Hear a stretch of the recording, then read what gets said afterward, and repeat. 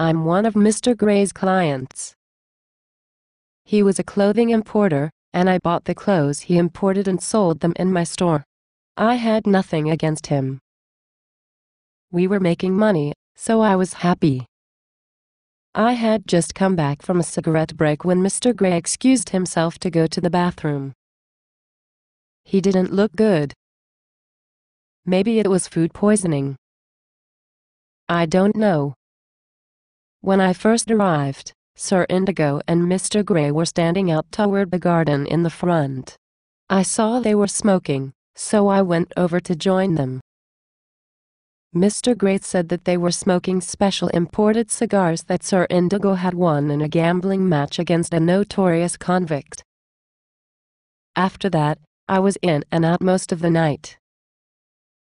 But I did overhear a bit of a conversation that was taking place in the kitchen one of the times that I went outside.